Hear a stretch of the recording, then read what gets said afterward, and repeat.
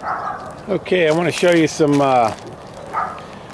damage, shingle damage caused by the growth of the encroachment of trees, tree branches on roofs. Here's a big fruitless mulberry, which is common type of tree that I come across. I'm going to pull this branch up and take a look underneath.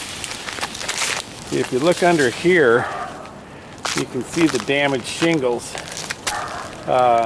Just gonna wear right through it, already has actually, and cause a leak.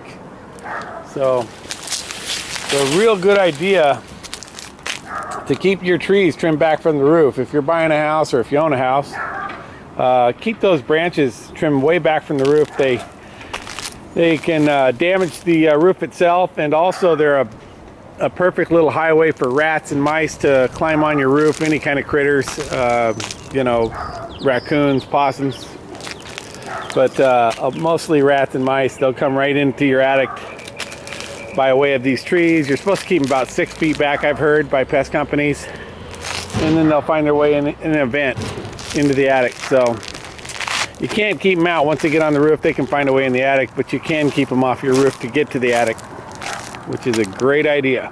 So anyway, keep those trees cut back from the roof.